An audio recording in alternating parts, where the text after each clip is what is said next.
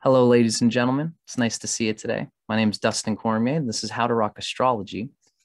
I'm very, very happy and excited to have a guest on my show today by the name of Simon Vorster. Simon Vorster is with Raising Vibrations, raising-vibrations.com. You can also find him on his own YouTube channel. He's been doing great work with, I believe it's your partner, Jen. Is that correct, Simon? That's right. Wonderful. So Jen and Simon have been doing work for a long time, talking about many Western astrology symbols. And from what I've been perceiving, you have a lot of intuitive information coming through you that seems to even go sometimes beyond what we've given in many cultural formulas of astrology. You've gotten into human design, and you have a lot of intuitions that I deeply respect. So as an astrologer and as a fellow person interested in the crazy, wild dynamics of human consciousness, thank you so much for being on my show. Yeah, appreciate it, man. Looking forward to this conversation as well. Excellent. Always love to hold the space. Well, I really appreciate it, Simon. So today, Simon, I've brought you on my channel. I've got a little bit of a questionnaire to talk about. The main theme of today's channel, of today's discussion, I've centered it to be around the outer planets of astrology. As my audience knows, I am a tropical Vedic astrologer. Mm-hmm. And Vedic astrology is never, because it is a system that is mostly based on the ancient idea of the rulership of the planets, in a time when telescopes weren't invented. Vedic astrology really bases most of its dynamics on the first seven, the seven planets plus the two nodes. That makes the numerology of 9. There's a big focus on this in Vedic astrology, and many people are saying there's a wide debate going on in the Vedic world, which is considering that maybe it's possible that the reason the outer planets were not considered in ancient Sanskrit and ancient Vedic texts, is because, how I think about it, astrology is very much a practical thing that was handed down through the practice of lay astrologers. Now, it's possible, most stuff in Vedic astrology comes from the scriptures written down by rishis. Rishis were people long ago who lived and were transmitting, they had incredible clear consciousness. They had, there's a word for it, clarity of a sort. Okay. I can't think of it in my brain, but they at the time could see that Earth is in a galaxy, and a galaxy that's revolving around the Milky Way. They could see the whole thing. These insights got passed down, and it was passed down orally at a time when there was no writing. So most of the mantras, most of the scriptures were passed down in this way and then practiced. Unfortunately, the astrologers of the time could not practice with the outer planets.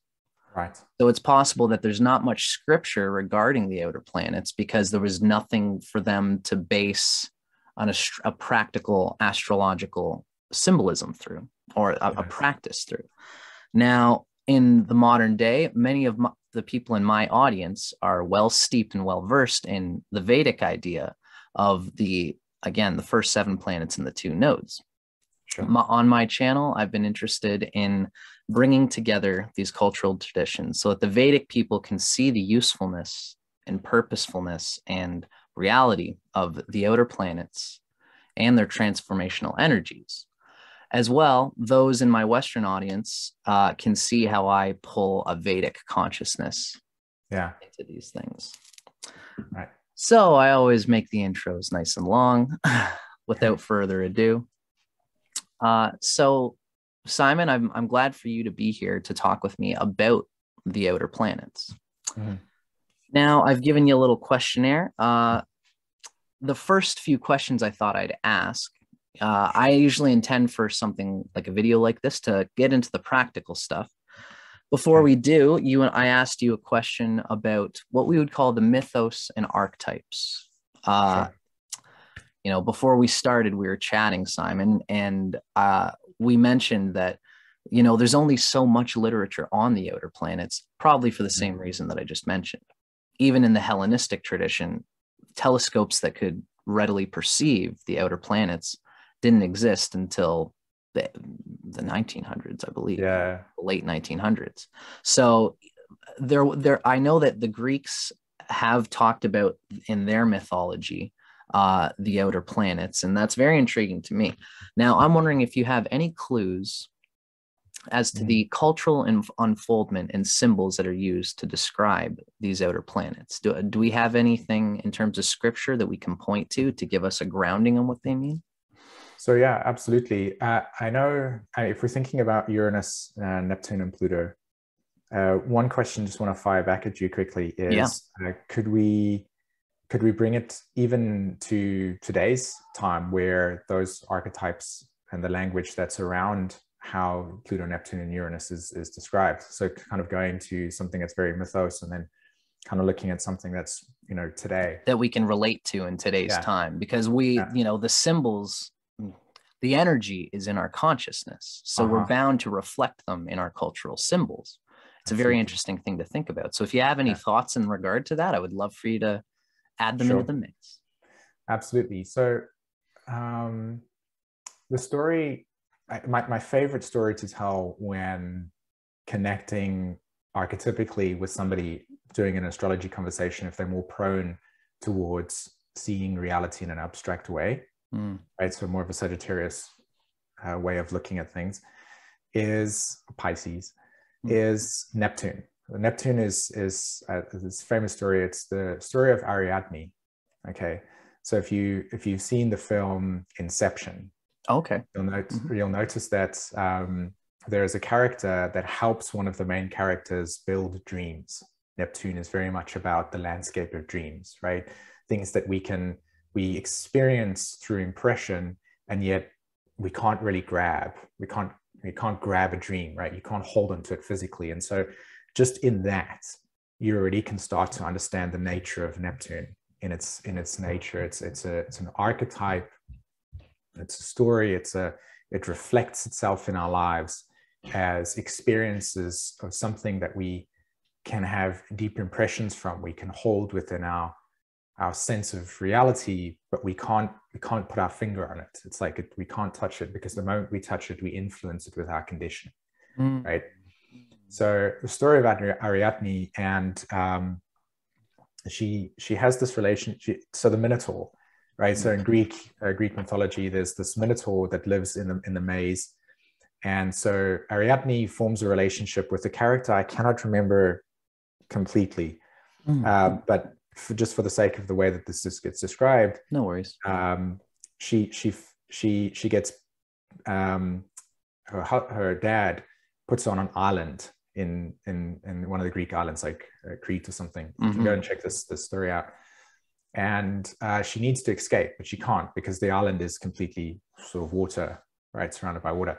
And so this main character finds himself on this island, and she says that she wants to escape, and he says, yeah, that's fine, I can help you escape, but one of the things that I need to do first is I need to kill this Minotaur as a way of my own freedom, to get rid of my own freedom, right, off this island. And so what she does is she forms a relationship with this person, but it's the idea of trust. Okay, she says, wait here, let me go and kill this Minotaur so I can bring back his head, and then we can escape. I'll take you with me. Does that make sense? Yeah. She kind of finds this is this first impression of trust, right? Where we surrendered our faith or our experience of life towards another person. Right? I see that almost as being there's a metaphor of a divine romance of the mysterious Neptunian spiritual tones, willing to kill the Minotaur, which I'm putting a bestial, earthly ego metaphor on. Cool. Delicious, dude. That's great.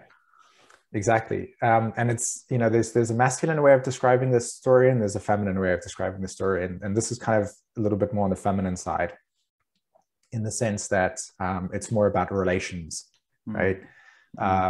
And so you're right. Like, I like what you've done there, because that's exactly what the mythos is supposed to invoke within us, is to invoke the way that we relate to these archetypes, because archetypes themselves are principles of reality that are embedded or arise out of creation.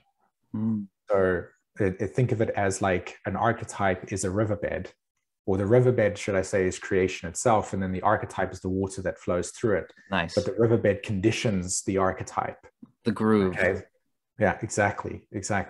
So that's why we can have Plutonian archetypes or Neptunian archetypes in Greek mythology, and then in the day's age that we live in right now, we can have the same principles of life, but they're shaped differently. Something beautiful about the nature of archetypes is that they're deeply cultural bound, and yet at the same time hold a static principle of the same theme. Right. We see the water as a cultural symbol, but the water is coming from the energy. Exactly. Very right? cool, Simon. I love that mythos of Neptune in particular is beautiful. It reminds me of the Western occult symbol of what's called the divine prince in the Aleister Crowley sense. Yes. He has this mythos of a dark prince that the feminine receptive dimension of the ego falls in love with the spirit of the dark prince of Kundalini.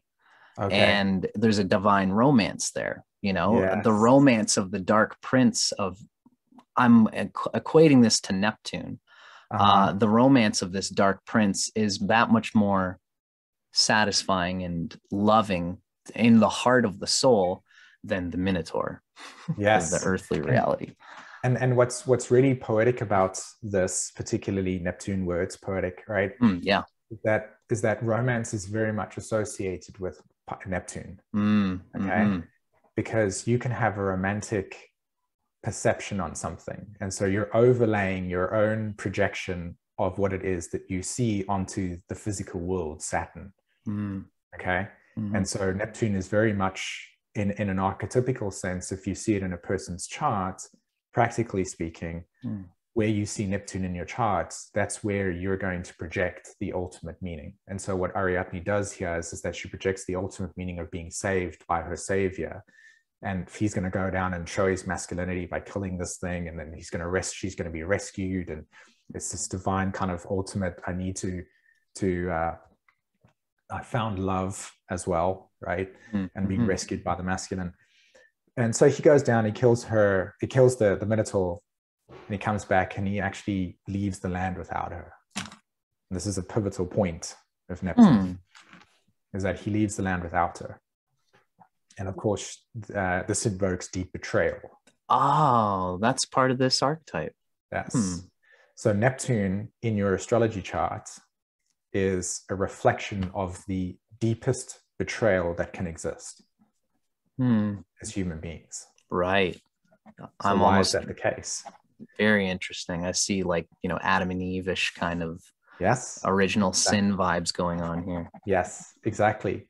So Neptune, correlates to where the deepest betrayal in your own psychic experience and your own personal journey exists. And the reason why this is the case is because human beings, in order to find meaning in their suffering, Neptune suffering, they project an ultimate meaning into the experience. And then as we go through life, we have cycles of disillusionment. And one of the most prolific disillusionments that took place in a Pluto and Virgo generation, when Pluto was transiting Virgo, and I think it was 1960 to 1972, was that they had Neptune in Scorpio.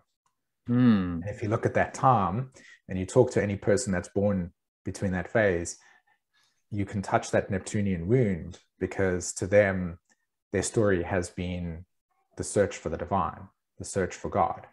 And their idea is to try and kind of merge with God, to merge with the ultimate meaning.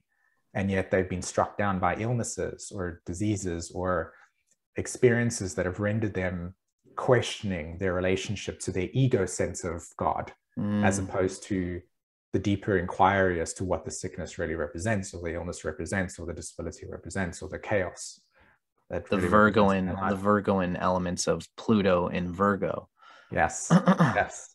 So I want to kind of ground it a little bit more and say that human beings, it is true to say that human beings all sit in a womb for 9 months primarily.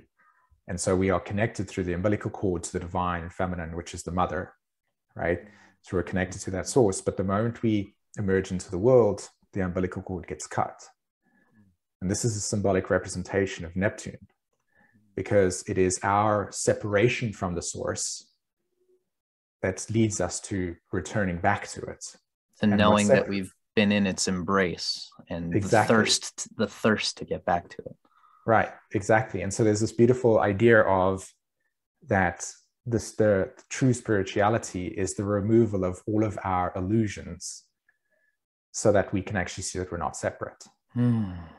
So we've been attached to that divine mother umbilical cord all along. It's our sense of betrayal, almost our projection of wanting the feeling of betrayal in the weird way the ego works, that causes this archetype to exist. It makes it that much more delicious when we feel our connection to that umbilical cord. Yes. It's the classic, Neptune is often considered to be, it's like suffering first. Yes. There's the promise of suffering, and once we can deal with that reality and let go of the feeling of that inherent sense of betrayal, that we come into the realization that we've been connected to that divine mother all this time. And it's a really, really, really intense thing to experience, because when you're put in the situation of where your faith of reality is questioned, you really understand this principle alive within you, because there are many times where a mother has lost a child. And so how can life be so mean? How can life be so horrible to me? Right. Who would want to lose a child? Or we can think of something as in today's pandemic, right? Many people have been separated from people that have died and haven't had that closure, or that they've, like, the rules have been put in place. And so there's a lot of kind of displaced anger towards institutions and structures who have had to enforce these regulations for whatever reason. And so people have lost their grandparents, and through whatever, right? And they couldn't go and visit them in the hospital. And so there's this people carry with them the betrayal of the civilization, or the betrayal of the government, or the betrayal of life with them. And that's why it's the ultimate betrayal, because it's like, it hits us on such a deep level that we can't actually, the grief that we need to process through deepens our relationship to our own spirituality. It asks us to find meaning. Certainly. Very interesting. Yeah, so it's a really profound thing, and that's what Neptune does. It points to where the spirit is trying to awaken itself within you through experiences that shatter the illusions of the ego's preferences or dreams. It's very interesting to me. One of the reasons that, this is a great primer on the archetypes of Neptune. And, I really see, again, the romance is a very interesting word for me with regards to Neptune. Often when we deal with, are you aware, have you ever heard of the word Kundalini? Yes. So of course, that's a very thrown around expression these days. Sure. Kundalini typically reflects the same sort of romance, where the spinal center's default mode on planet Earth, because gravity is pulling us down, is to express apana, to express downward, outside of oneself, direction towards one's consciousness. This is almost like once you've been birthed from the womb and you cut the umbilical cord, you're running everywhere except where you came from to try and make the connection to that umbilical cord again. The divine romance of Neptune kind of suggests, in a way, is that there are those people, I suppose, whose Neptunian vessel is permeating or opening in their consciousness more and more over time, probably through enough suffering of having gone outside the womb for so long, after incarnation. Some people have gone through enough of this suffering, of this betrayal, to start to sense and even distrust the sense of betrayal, where there might be something deeper, there might be something that we more intrinsically are. That is to say that in Kundalini, once you've had enough and you've been sick of the external expression of your energy, once you start turning it inward, then there becomes a funny, again, in Aleister Crowleyan terms, he calls Shiva and the Kundalini part of the ego is sort of like a whore, a harlot. Yes. Because it keeps cheating on the earth ego with the spirit, and it keeps on cheating on the spirit ego with the earth. And it keeps going back and forth.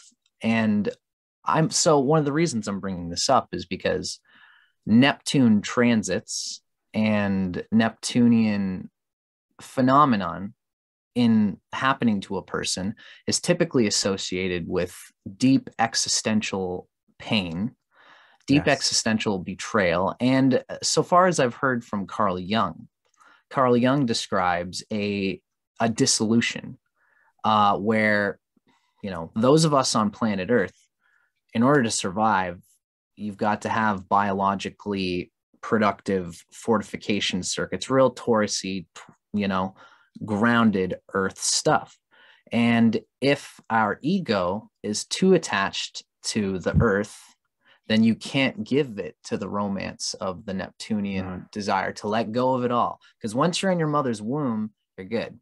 You don't got to worry about nothing. You don't need to worry about anything. But if you are a busy, worldly business person and you decide to take a trip into your mother's womb, that could actually be a frustrating thing. Right. Or, our experience on Earth is that we are supposed to be working on these things that have kept us surviving. Now, Divine Mother visits us and says, you actually, if you don't do all that, you might survive, although you'll suffer. Sure. And this is part of the, I guess the reason I'm bringing all this up is because I'm trying to speak to the archetype of Neptune as being painful, where in order to make the most out of a Neptunian transit, a Neptunian progression, or anything that's happening related to Neptune, that we have to be willing to surrender and sacrifice our ego and all, even to be in the world and managing, having your kids, I believe it's a two-way thing where sometimes the kids are all crying and you have to meditate and let go of the experience of this happening and kind of let it figure itself out. Don't be too attached to putting your hand into the thing and making it all work properly.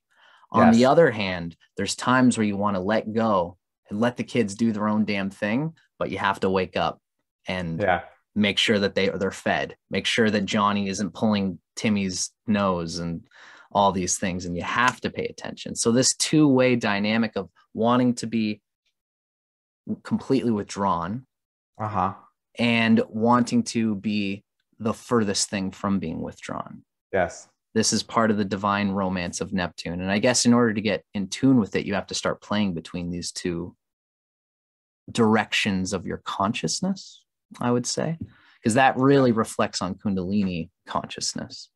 Well, just to kind of amplify what you said there, that was brilliant, by the way. Like, thank you. Seriously, I really enjoyed your description of it, because you did that. You played between the abstract and where that exists in the physical world in terms of interacting with children, because they are very much a Neptunian experience. And so another dimension of Neptune that I want to bring in here, which you touched on, was that when you experience a Neptunian transit, another way to see it in a more sort of 21st century way is that it is a reflection of where the spirit is. So one of the ways to experience Neptune is it fades things. Okay, it's an archetype that's showing you where in your life things had meaning and where it will fade.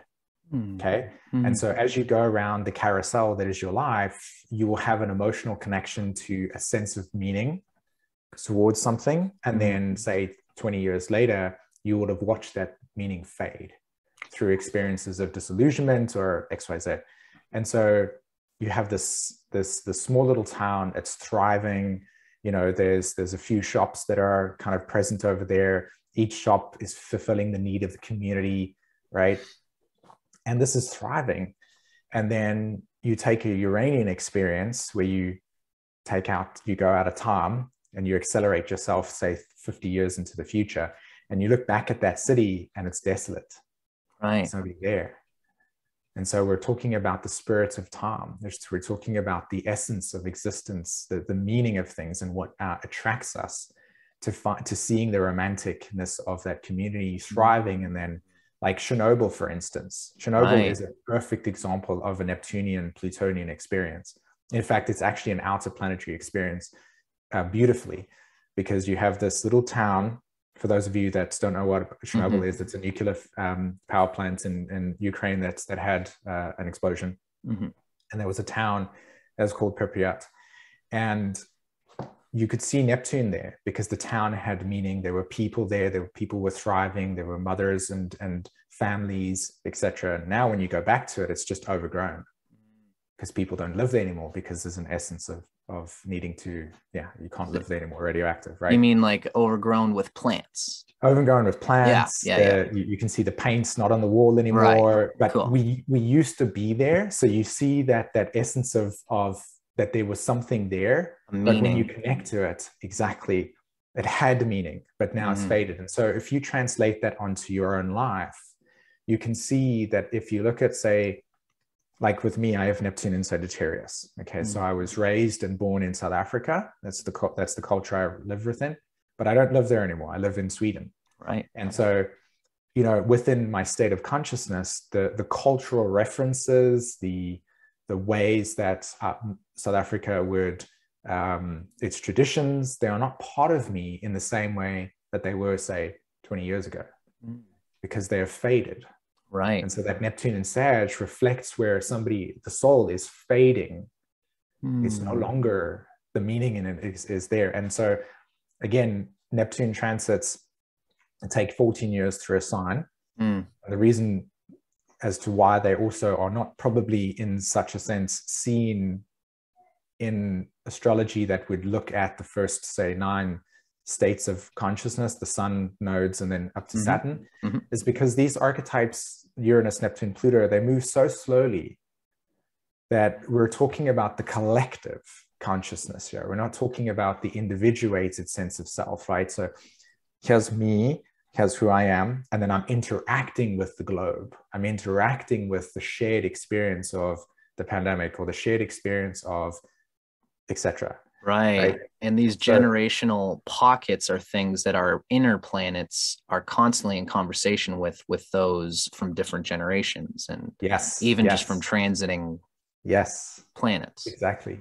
So that's how you can see the clockwork of, say, somebody that interacts with a social media like TikTok, for instance, and that's like, 15-year-old having cultural references saying, oh, you do the dance on TikTok, whereas somebody that's like post World War II generation, that's like, what's the meaning in it? Why would you do those things? There's no reference. And so that is how those archetypes work.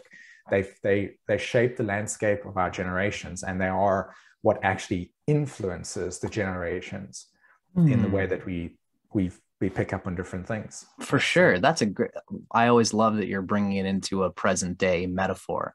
It's interesting that there's certainly a conversation going on between one generation who's doing the TikTok thing. I see it all the time. As a 30-year-old person, I'm really seeing both sides of so many conversations where the old folks are just like, I can't relate to this at all. And I relate a lot with older generations. I got Saturn and Aquarius, and I get a lot out of the older folks around me. There are times when I can see their wisdom, and this TikTok stuff is so silly and so dumb. But if I spend maybe it's, you and I mentioned that I'm a reflector in human design, and I'm picking up on this because there's times when I hang out with the young people, and the baby boomers, they just don't get it, and exactly. I really feed between both. So that's very interesting to me. Now, I think it's interesting, really, the conversation that you've put up here between Uranus and Neptune is intriguing to me with this metaphor. The Chernobyl thing is brilliant, the way you've described it.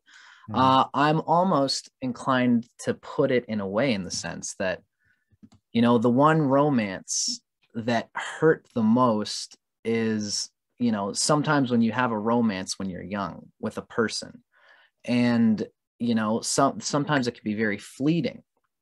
All of the romances that we have all have different levels of meaning for us.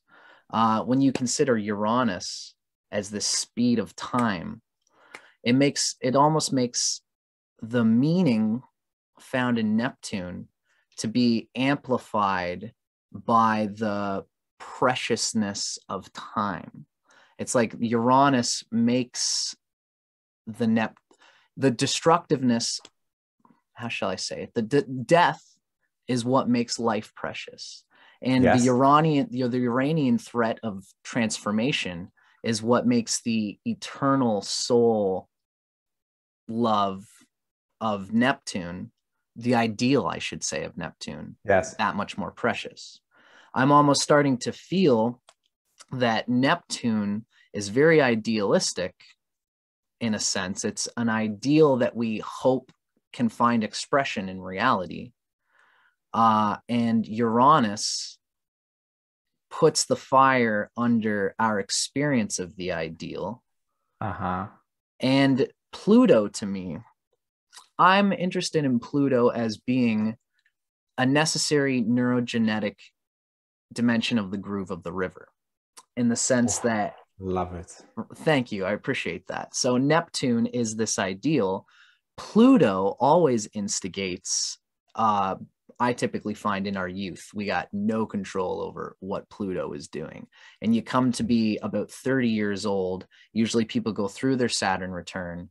Neptune, I think, is always operating. They all always are. But sometime through the midway of your life, you've been dealing with the romance of Neptune all this time. Uranus has changed things around as it does. Pluto is this sense that I can't go back and change how little I could, wanted to, what am I trying to say? Pluto is the fact that you can't go back in time and change the fact that you didn't act on the Neptunian love. It's a guilt in a way, Pluto. It's an obsessive reality that karmically, as I understand it, will push us to do things that don't reflect the Neptunian love in our hearts, if that's the way Pluto and Neptune are set up in the chart, in which case the ideal of Neptune is made that much more painfully taken away from us, because Pluto has forced us into the mob gangster framework of a life where we cannot live by the ideal of that Neptune. Perhaps Uranus is this promise every now and then. Oh, you are there. Oh, you actually are there. And you do get glimmers of it in these sparks of Uranian experience. But Uranus, the heat of Uranus comes in and out in its way that it does. But Neptune is the ideal, and Pluto is this destined blueprint for how you are going to miss it through that betrayal. I hope that I wonder how you thought about how I put that out there, Simon. I think that you, if I were to talk about astrology and the outer planets through poetry, I would definitely reference and use what you've described there. It's very poetic and very beautiful in the way that you would synthesize and needle together the way in which those planetary archetypes work. And I'm 100% agree with you there. Totally. I would say that if I were to say the same thing using my own words, Sure. It would sound like this, right? And this is where I think there's an opportunity to kind of like almost reflect and mirror back to you what it is that I mean by A, why it was so poetic, and B, that the depth in what you've described there is the truth in my model of these outer planets. So to understand where I'm coming from with the outer planets, particularly, we need to first have this framework that it is true that the human experience has this physical world and then this unseen world. Okay. And so quotes that I love or a quote that I love to always use is from James Hillman, where he talks about the soul not as something as a physical entity, but more as the space that exists between you and I, okay, or you and the object. And so what it's really talking about here is that it's self-awareness of what we carry in the unconscious. Okay. Very good. Okay. All right. So we can say that there is a conscious part of us and there's an unconscious part of us. Okay. And the ego would oscillate between conscious identity. So, oh, my name is Simon, this is who I am. And then the unconscious self, which is in part programming from the environment which I was raised within, which can be that Plutonian through thread. I didn't get a choice, right? This is where I attach to. This is the parents I chose. This is the environment that reflects where the soul is. And then there is the part of it that has to do with how do I consciously engage in this relationship between this unconscious and this conscious self? How do I make it more conscious? So to go back to Jung's work around bringing the unconscious conscious, Jung was coming through during a time when Pluto was discovered, 1931, right? And so he's got a lot of work around that, and Freud and many other sort of, I'm going to say psychologists, but not in the context of a psychologist that you just go get, psychology 101. We're talking a lot deeper here, right? Making ground through breakthrough and understanding these deeper realms. Yeah. Metaphysically aware psychologists. Yes, exactly. And so we would even go as far as to say it would make sense that, when the scriptures were written and created with Vedic understanding, there would be this Neptunian clairvoyance, the state of consciousness that would permeate beyond, it would break the boundaries of our earthly existence, understand that we are revolving around this galaxy that even in deeper, that space is far more larger. But for us to go, okay, well, all right, so we have a nebula there. I need to eat. It's like that cross reference is so far apart that it doesn't actually do anything for us other than knowing that we are connected to something so infinite. It breaks your mind to try and figure it out. But in order for me to consistently experience these things, I need to eat. So there has to be this Pisces Virgo axis of interrelatability, right? Okay. So we can say that it is true that if you go online right now, you can see that it's pretty well absorbed into the collective, that themes or words like your unconscious or your childhood conditioning or, hypnotherapy as an example, right? They access these deeper unconscious states within us. We can agree to that. So we know that there's a line between, and this is one of the best ways that I like to actually describe the relationship between the ego and this physical self and the unconscious, okay, is, think of it this way. We've all stood at the beach and we've all looked out at the ocean. And at some point, the ocean just seems to stop. Yeah. Right? It's like we can't see further than that. Well, think of Saturn as the relationship between you and that point where the ocean stops. But we can all abstractly agree that the ocean doesn't stop at the point to which we see it. Whoa, it goes on. I like it. That's a great therefore, in order for us to be able to access the unconscious, we need to go into metaphoric language. Yeah. We need to be symbolic, right? And so there's two things there. A, we're no longer bound by time. B, we are breaking boundaries that leads us to accessing states of storytelling and mythos as a way to translate the unconscious. Hence the reason why the Greeks would have access to this. They would know it through stories, right? So they would tell stories to be able to make sense of the physical world, because it would speak to us archetypically in that unseen world. Okay? Beautiful, beautiful. So the outer planets are the consciousness expanding through telescope, Uranus, Herschel. We would have an acceleration, Uranus, right? Because when we look at a planet through a telescope, we accelerate light in our perception of it, right? It allows us to see beyond our physical. So Uranus accelerates us. Cool. So in order to access Neptune and Uranus, we need to have an accelerating function. So Aquarius, Uranus accelerates things. It speeds it up. It says, we're going 4 times faster than what's now. So there's 2 things or 3 things that happen. 1, Uranus is a trauma signature in a person's chart. Because these are events that happen so fast that you can't process it in the moment totally. So therefore, they are displaced or fragmented parts of our experience that are dislodged. Okay. Now, I would like to ask, is it possible that there are many people who don't necessarily have a predominantly active Uranus in their chart, especially early on, which means that they are not going to be dealing with the suffering of this fragmentation, but also therefore missing out on the vision of that which is beyond the fragmentation? It's almost like you need to experience this fragmentation of Uranus in order to get the wisdom of the camera that's behind the moving frames. Right, exactly. So I would say that I think every single person on the planet experiences Uranian trauma. I would say that it is true that somebody whose capacity to understand the Uranian experience is different. And cool. Right? I'm with you. So let's say just for example, somebody has Uranus in the 2nd house. Yeah. Okay. So the soul's intention in this lifetime is to accelerate Taurian themes. Okay.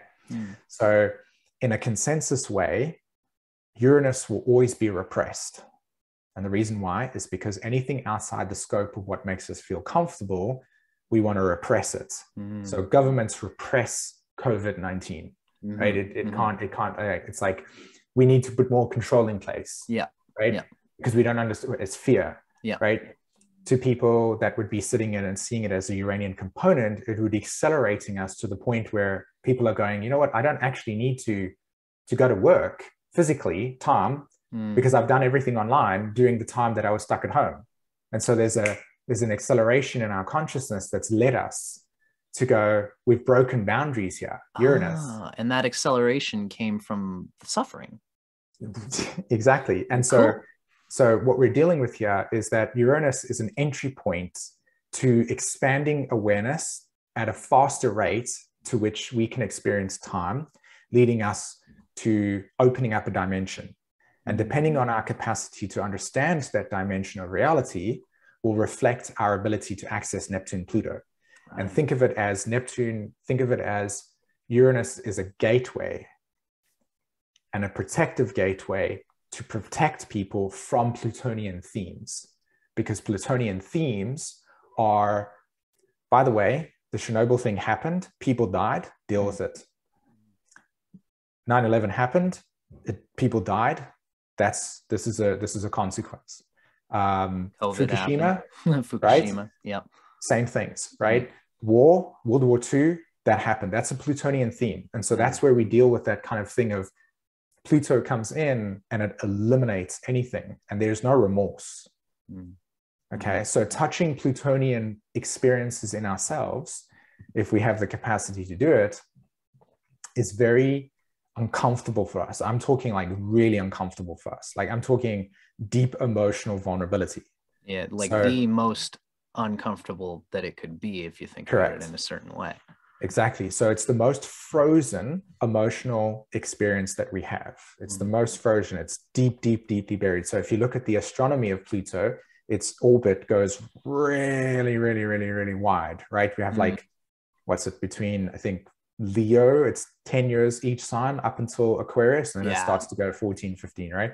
Right. So we're dealing with a planet that brings consciousness in our solar system that takes a very long time and speaks to the most deepest core emotional frozenness or traumas that we have, right? Where we have been separated.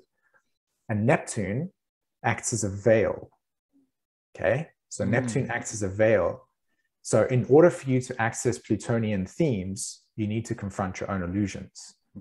That's why when you talk about a Kundalini awakening, you need to have a special spiritual practice to be able to see your own distortions, because otherwise you get trapped in that whole entire space, and it can actually lead to really damaging things. So Kundalini awakenings are a Plutonian experience. Yes, I completely relate with that. Yeah. Right.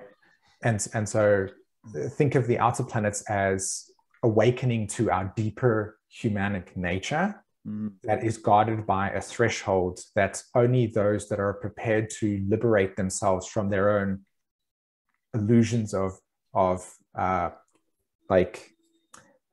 constriction. So we have Saturn, and then we have Uranus around the base of the Kundalini awakening, right? You need to break the shell of Saturn, your own conditioning, to access the Uranian moment where you go, okay, I'm not a victim to this situation, right? That's a metaphysical, superconscious intuition that this isn't my own doing per se. It's my unconscious attracting the lessons that. Correct. And that's why I think it's something that's very much like, it's almost like it's an elusive experience, because it's necessary it's necessary to be elusive, because those that enter it without any sense of what they're entering into, it's a very dangerous experience. Like, people can be re-traumatized by their own trauma with Uranus. You need to be able to process it correctly. Absolutely. Like, I can almost think of somebody who's been in a cave for like 25 years, throw somebody like that into a bar where they're trying to interact socially and trying to connect with people, and it can almost be traumatic, because even just going up and talking to a person is this most sensitive thing. Yes. And I relate that in a way to that the outer planet experience, is that it's so new, but yet it's so intrinsic to what we are. So one thing I just want to say, just before because I just want to kind of tie it up, is that one of the beautiful things about the outer planets is, if you look at it through this lens, Uranus, transformation. So the form is still the same, but it transforms into something different. So Uranus going down. So the moments of consciousness going from Saturn to Uranus is Uranus awakens us, it accelerates it like this, like wake up, shock, right? And then that transformation leads to Neptune, which is transcendence. So it's to transcend the ego's attachment to the experiences. This is personally happening to me, but to see the deeper meaning in the experience, Neptune, right? To take us even deeper into Pluto, because we can't even get to Pluto unless we have the capacity for that depth, Neptune. So transcendence. And then when we hit Pluto, something must die. That's why it's the dark night of the soul, the ego death. It actual must be transmuted, right? So transformation, transcendence, transmutation. Now, what happens when somebody transmutes something? Pluto invites us to experience divine love, because once we've come to the point of absolutely no return, and we are forced to surrender our ego structure and to transform, or in this case, to transmute, we come back from that experience like the hero's journey, right? So we hit that point of that hero's journey. I'm not sure if you guys are familiar with it, but I can share a little bit about it, right? So that Joseph Campbell. Exactly. Once we transmute that, then what happens is when we come back up, we bring empowerment with us, Pluto, and it goes through Neptune, and we have a meaning, authentic meaning, not a self-appointed, I am the guru, but an actual authentic sense of, I know what I'm talking about because I've seen hell. I've experienced it, and there's no need for anybody to try and convince or say anything outside of the hellish experience that I've had. Yes. So when you get to Neptune, you reinstate meaning in a way that is pure, because there's no ego in it, because that state of complete compassion and empathy for seeing somebody so somebody loses a child and they start a center for those parents who have lost children to deal with their grief, right? It's pure, because there's a sense of deep knowing that grief fractured them. So when they see other people processing their grief, they create a center. For every Monday and Wednesday, parents come there and they talk about this, they process through their grief, right? Yeah. That would be the Neptunian experience. And then the Uranian point comes back up, and you individuate. So Uranus speaks to, in a person's chart, where your deepest sense of liberation comes from, but it also speaks to where in your chart you will find your deepest sense of purpose. Wow. Because it's the part of you that is individuated. It's like, here you are unique. Here is your individual journey. It's the thread that goes into the unconscious that makes you individual. So who are you in this collective unconscious? It's very interesting. I almost see that there's an entry point going up to Pluto, and then there's an exit point coming from Pluto. Yes. With regards to Uranus. So yes. I'm assuming it's very possible that if somebody's had some kind of traumatic experience while they were younger, if that is the symbol of their initiation into the metaphysics of Uranus while they were younger, they have a Plutonian experience at some point, ideally. And then once they're coming from Pluto back to Earth, Uranus is going to be one of the most powerful swords they have to wield the nature of trauma and to isolate the traumatic nature of Pluto by accepting Uranian trauma as part of the fact an of evolutionary life. pattern of growth. Right. You've got it. Right. That is exactly it. Now, what I'm interested in right now, Simon, is so my brain is telling me in the Vedic sense, usually we always have an auspicious unfoldment of the energy. And then there is what we would call a less auspicious unfoldment of potential energy. Sure. Is it possible that, somebody can have an auspicious play out of these energies if they have the right karma for it? Where, again, everybody has these Uranian fragmenting experiences. Everybody has the Neptunian connection and disconnection from the divine mother of true meaning. And then everybody has a neurogenetic wave of karma that is their pedestal for playing on this meaning. It's the form, the vessel. Now, going to Pluto and then coming out of Pluto, you go from the transmutation. Transmutation ideally means that you've dissolved enough of the excess of shell husk of the ego that there's nothing holding that Plutonian transformative catalysis. But there is still a form on Earth, as you've said, because you mentioned Pluto and its highest form is a transmutation, which means we're not throwing away the baby with the bathwater. No. That's an old phrase in India. When you're facing transformation, you don't want to throw the baby out with the bathwater. I mean, you don't want to throw away the soul karma. So we go from the Pluto experience of transmutation. We learn how to be in reality with the intense, all-time zeroed into one space in the heart. Then we have the Neptune experience, which is we find a meaning, an individuated meaning from the deepest transmutation. And then we wield Uranus like a sword, being willing to deal with those in reality who have not had the same ecstatic mystic trip that we have. Exactly. Now, I imagine it must be possible, and it's probably the case, that most people are not going to follow this auspicious pattern of transmutation. And this, I'm trying to now wield, we've talked about the archetypes kind of in their essence. I'm trying to unfold for those of us now who, as astrologers, why can this go wrong? And why, what does it mean for the soul? For example, if somebody has a Kundalini experience very early on in their lives, again, Carl Jung talked about this. He was more referring to a Neptunian experience. Yes, he was. Where he had a big period of his life where he says it's one of the books of his that I've read. It's actually a Stephen Arroyo book, Karma, Astrology Transformation. He quotes Jung and he tells this whole story where Carl Jung was having a deep, intense Neptunian transit experience. And what he said was, if I didn't have my wife, if I didn't have my regular job, if I didn't wake up on a schedule, I would have dissolved into the fifth dimension or something like that, because he had this earth grounded responsibilities that allowed him to exist and to keep his biological processes going while he transmuted, or the Neptunian word, permeated his experience with what he was feeling as the divine mother of the meaning. He wanted to let all the spider web of physical stuff that he was holding on to, he wanted to let it go and just open up to this heartfelt thing.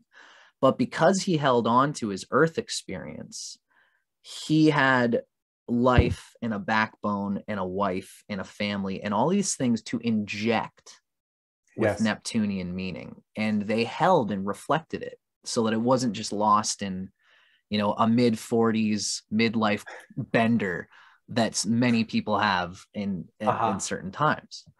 So for Jung at this point, he intuited properly that this was an experience that had some kind of proper organic play out, so that the Neptunian experience wouldn't dissolve his ego so much that he lost all the things that actually had earthly meaning to him. Now, with this being the case, do you find as an astrologer, when you are doing charts for people, do you find disjointed applications of this ideal unfoldment of these outer planets when you're working with people?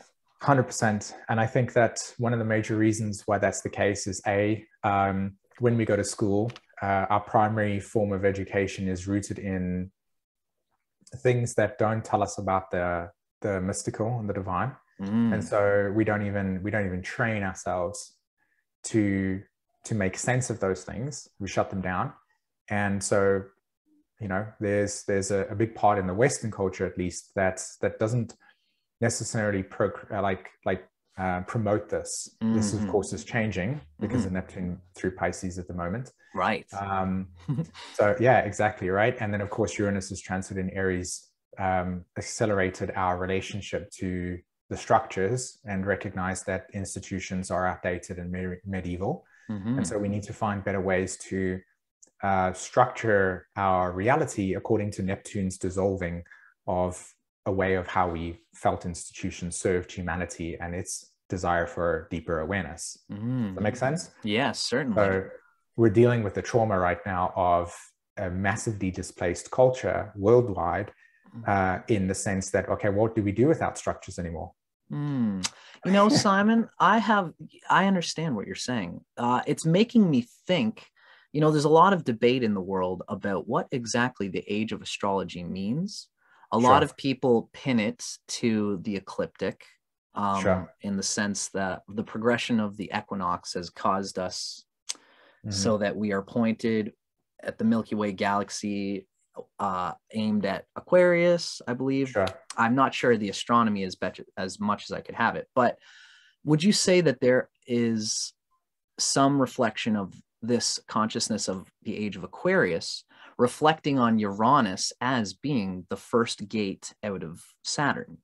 Yes, 100%. And so it's bound to be the case that these days there's painful glimmers of metaphysical inception on the minds of everybody. That a lot of the teaching, how many elementary grade school teachers are there who are aware of what you and I are talking about and are kicking themselves for not teaching the kids? There's probably ones that are just like teaching the regular math and stuff and be like, by the way, kids, the number 1 relates with Mars and Aries, and secretly seeding it in there.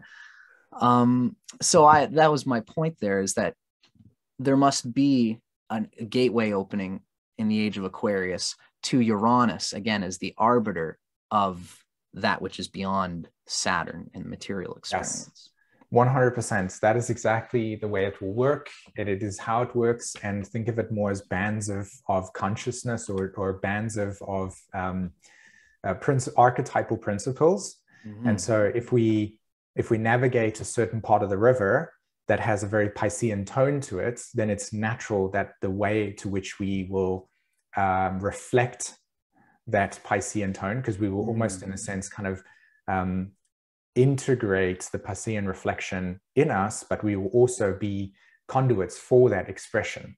So think of the nature of reality permeating through us in a Piscean way. So we would have religion, organized religion, as a way of, Christ consciousness as a way of understanding reality. But Aquarius has nothing to do with that. Aquarius is the point to which we have integrated that Christ consciousness into a singularity.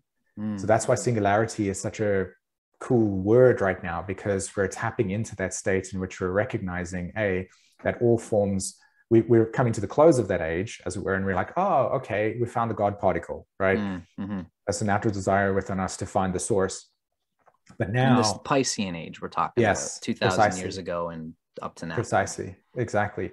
And so now our consciousness moves through the band, or the part of the river where Aquarius themes take place. And Aquarius is very, very different to Pisces. In Pisces, it's very kumbaya. Everybody sits around a campfire. We share a humanist story.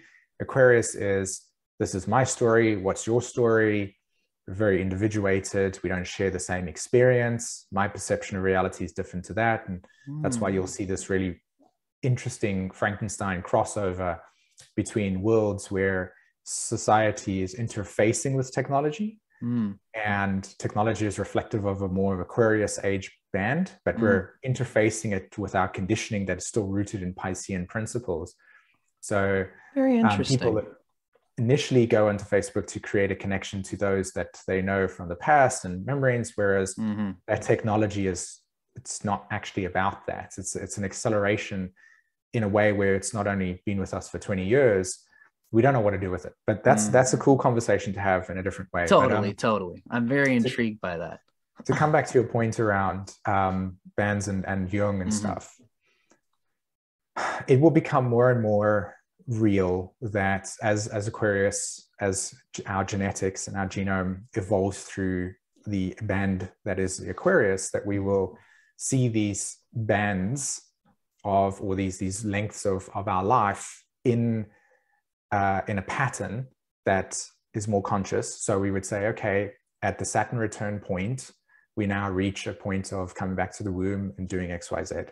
And then at the age of 38, we would have a Neptune square that would dissolve certain preconditions of our society, of our upbringing, that is meant to freshen our awareness so that when we go through Uranus opposition between the ages of 39 and 43, our consciousness is fresh to be spiritually reborn, so that we can actually understand the purpose of our individuality as opposed to our conditioned idea of what we should have become. Right. So just to kind of break that down, what are you going to be, Johnny, when you're, at the age of 9? Like, what do you want to be? A firefighter? Right. And Johnny's soul is like, why would I want to be a firefighter? But that's what I'm being impregnated with, that that's what it is. Cool. But when you hit Uranus opposition, you've had so much experience that you're like, why do I want to be, like, I don't want to have these social constraints. Right. Cool. So yeah, you get your Chiron return at the age of 51. That's a difference phase. It's deeper integration of the spiritual awareness, right? So I think these states will become more and more understood, but as time goes on. Exactly. But we're at the threshold. And so that's why we'll have radicals in the sense of me and you speaking about these things. But if we went into a kind of consensus world and started talking about concepts like this, it would really threaten people's sense of safety and security, because we're bringing multidimensional reality, Uranus, to a very Saturnian state, which is, no, the table's there and that's the only thing that exists. Yeah. What is a table? Is a table only exclusive to four legs, or can a table be something that's, a stump of wood that you put a plate on? Like, how do we define these things, right? It's too uncomfortable to go into that complexity, because the resolution of reality for those, they can't access that. So this is the crossover that I mean here. Yeah, because there's a survival instinct that comes from us having programmed words for programmed things.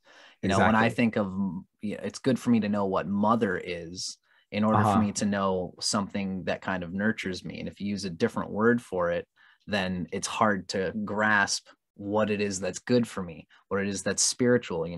In the spiritual world, people talk about fasting and things like letting go of the material survival instincts that have kept us surviving for so long. So there has to be this like annoying and frustrating jump Yes. in this Uranian way that things are going That's about. exactly. And that's why Uranus can be a trauma signature, because people don't see that accelerated experience as an awakening, like a lightning shock, like, hey, wake up, you're in your present moment. Mm-hmm. The nervous system can't contain or handle the complexity of it. And so therefore we repress it, right? We put it into the unconscious, and then it acts out in our later lives as displaced emotions or irrational behavior or anxiety, etc. Like that will be a practical example. So when people are struggling with anxiety and stuff, the question you want to look at is, where is Uranus in your chart and what's it aspecting? And at some point you'll go through one, two, let's say Uranus is sitting here. You'll go 1, 2, 3, 4. There'll be 4 points, 4 times in a month where the moon will aspect your natal Uranus. Oh, cool. Where you'll have a subtlety of anxiety show up. And that's just literally because the moon, the most sensitive part, is illuminating something that's in the unconscious, that's fragmented or a little bit kind of like scary for you. And so we feel that little bit of unhingedness of whatever, and that will show us what's beneath the surface. Very now, interesting. for somebody like me, I'm like, oh, let's go there. Yeah, right? of I've got course. a flashlight and a map. Very interesting, Simon. Now, I'm wondering, in your professional astrology practice, do you often, you know, I'm learning, I've been doing charts all year because my school, I'm done school now, and my teacher just said, sink or swim, go out and do charts. And I was like, yeah, you know, it's a hard thing to get used to. So in my experience of doing charts, I often find that you know, there's the astrology chart, and I'm coming to find that the astrology chart has potentials, but you really have to knock on the person and say, what state of awakening are you at in terms of the potentials that you've been given? Yes. And a lot of the times it's difficult to discern that from the chart itself. What you have to do is actually talk to the person and say, okay, so this is why I'm wondering, in your sense, where if you were to speak to somebody in terms of them unlocking and opening up these very, very subtle psychocerebral energy centers of the outer planets, you probably don't want to just run out of the gate and say, okay, you're having a Uranus experience and you're going to deal with it well. What you probably do, if I'm correct in what you're saying, do you ever back cycle and ask a person, okay, so are you anxious? Oh, you're feeling anxiousness. Okay. Well, you know, are you close to your Saturn return? No. Are you close to Saturn transiting the moon? No. Okay. Let me look at, when was the last time your moon squared Uranus? It was this date. How did you feel at that time? You ask the person, the last time moon was in the square, and then last time it was conjunct. Last time it was at the other square. Last time it was opposite Uranus. You ask them, this was this date, this was this date, this was this date. How did you feel? How did you feel? And if they respond with every moment that every day that you're mentioning has been a complete traumatic shakeup for me, is this a barometer for the person's development in the Uranian sphere? Okay. So one of the things that I want to steal, by the way, and I'll credit you for it, but you said something, I love words, Northern and Gemini, and you said psychocerebral experience of the outer planets. And when I heard you say that, I was like, that is probably one of the coolest ways I've ever heard a way in you could relate metaphysical reality to the physical, because it is literally that, right? There's this cerebral attachment to this thing. So I just want to comment on that. Well, bless. Freaking cool.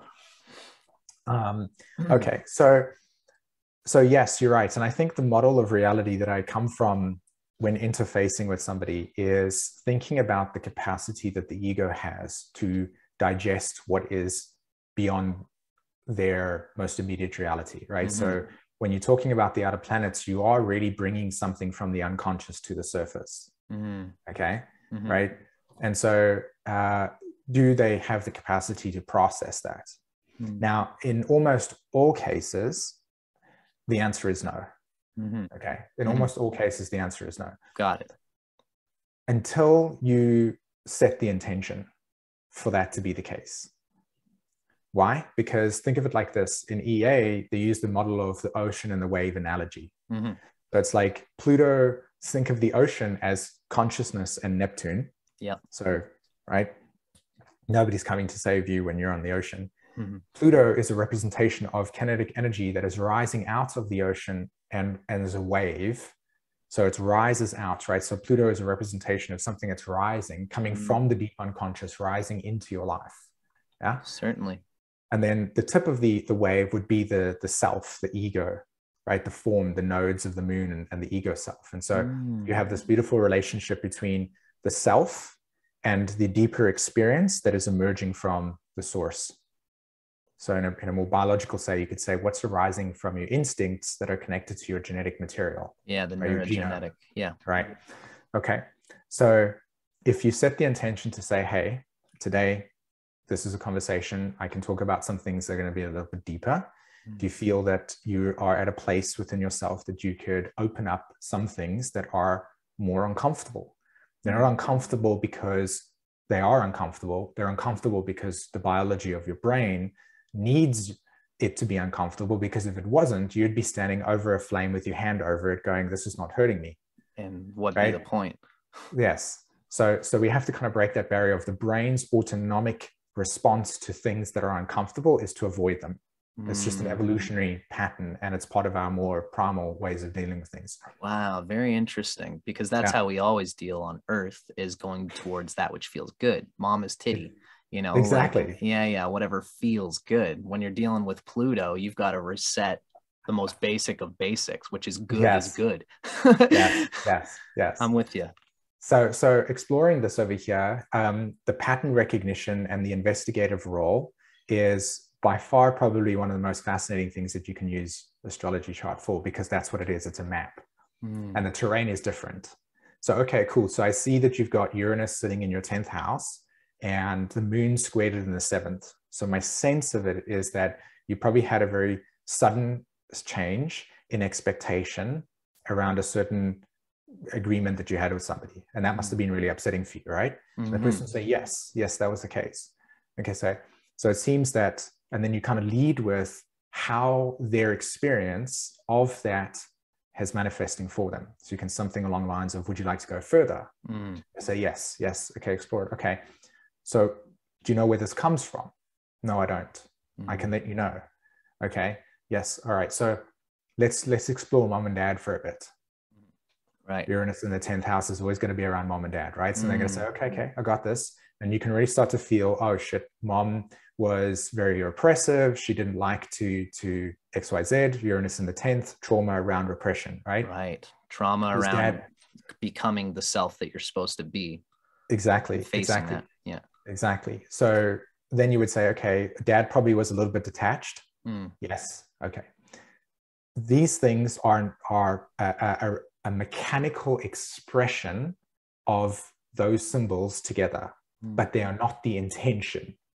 You having an oppressive parent is not done there for you because you're a bad person. It's meant for you to understand that there's something rebellious in you that's trying to emerge. Do you understand? That's why Saturn and Uranus are, they must work together, because in order for rebellion to take place, something must be oppressing it. Oh, interesting. Okay. Yeah. So think of it like this. If you speak to somebody with Uranus in the 10th house, the question, I hope this is kind of valuable. The question becomes along the lines of like, okay, at some point, the structure in your life had meaning. It was working for you. But at some point within the soul's journey, that structure became outdated. Uranus, it accelerated it, right? Right. So the soul carries this memory of, you know what, I don't want to be part of this institution anymore. I don't feel like it's bringing me the structure to experience my consciousness. So the soul will create a life where the same memory will be there, but it will be a parent that will reflect the institution. And the rebellion in you is to try and find why it is that you're trying to, what is it about this rebelling against the structure that is trying to, and this is the key word, remember the soul's meaning. So when we think about the ego and we think about the unconscious, it's a remembrance experience. We are remembering the soul to the ego, and that's the spiritual experience. So that's what Neptune does, right? In order to dissolve the ego is to merge with the unconscious. And then you come out and say, okay, my rebellion towards the parent is not about me being a bad person, but it's actually about an instinctive need to understand that institutions or structures or something that is not part of this lifetime, and I've got to figure out a new way of doing it. Maybe I've Yeah. got to become my own boss. And there's a So when I get karmic to the age of- alteration that happened that made me stick from, Yes. it stuck me from perceiving the true transcendence of the Neptunian experience. Yes, yes. And so there's that transformation. And so the moon would reflect, say, moving to the seventh house as like an expectation that wasn't met. It jolts you into realizing, hey, by the way, we've got to be paying attention to that Uranian purpose, that individuated process, because we can forget about it. Right. So that's what these experiences do. And so that's how you can really open up a truly transformative experience for somebody. But at the same time, very important, there's no reason to actually talk about the whole chart because it's too much. Yeah, I'm learning that. I'm learning that in my own practice. I appreciate you saying that. What's real for you right now? Wonderful. Relationships. Relationships are real for me. Okay, cool. Let's talk about relationships in your chart. Because no matter what is in the full chart, you'll be able to see it's like a photon of light contains all light. And in the same way, you hit a person right with what's real for their experience right now, and you will find a doorway to whatever is in the chart that they need to channel through the experience they're presently having. That's right. That's right. That is incredibly useful, Simon. Now, I think that we're at a place where we're just starting to run out of time, my friend. This has been incredibly informative, and I should say I really appreciate the more astrologers I talk to, especially in the YouTube world. I'm pleased to find that I am often pulled out of the mechanical dimensions of astrology and am put into a dynamic heart space, let's say, between myself as the astrologer and the client, where astrology becomes a useful tool or filter for getting in touch with the client, but it is not in itself the client. It's not in itself the vessel. It is a way for me to reach into their experience, but my heart has to lead into their heart and ask these difficult questions. Then I can use astrology to see the tread marks that I've come to in my heartfelt interaction. Simon, this has been incredibly insightful to me. Now, to be honest with you, I feel like I could chat with you forever about this stuff. But as you and I were saying, I would love to have you on my channel more. So let's stay in touch, because I feel my vibrations have been raised. So thank you so much, my friend, for coming on to my show and taking time to talk to all of us on my channel, How to Rock Astrology. Now, Simon, for all those who have been watching, you can find Simon at his website, raising-vibrations.com. You can also find Simon and his partner, Jen, on that website, as well as on your YouTube channel. Simon, is there anything else that you'd like to throw at us before we end our session today? No, that's pretty much it. Like, I just do new and full moon reports, and I just talk about astrology in this way, and yeah, that's it. That's the two places you can find me. I noticed that you're doing something along the lines of people can call you because you're currently involved in something where you're taking people, again, going beyond astrology, and just on your website you have a thing that says, give me a call if you have some kind of important metaphysical contribution to make to the world, because we know that the Uranian space is unfolding. And you've encouraged people to give you that call. So I wanted to throw that out here as well. For anybody interested, if you're curious what I'm talking about, check out raising-vibrations.com, and Simon will be there to give you a little bit more on this particular call. Absolutely. Okay. Sweet. Well, thank you, Simon. Let's call her a day for now. I'm going to stop recording, and then I'll just say one last goodbye to you. For everybody watching, thanks so much for being a part of this, and hopefully you'll see Simon again on my channel soon. Take care, folks.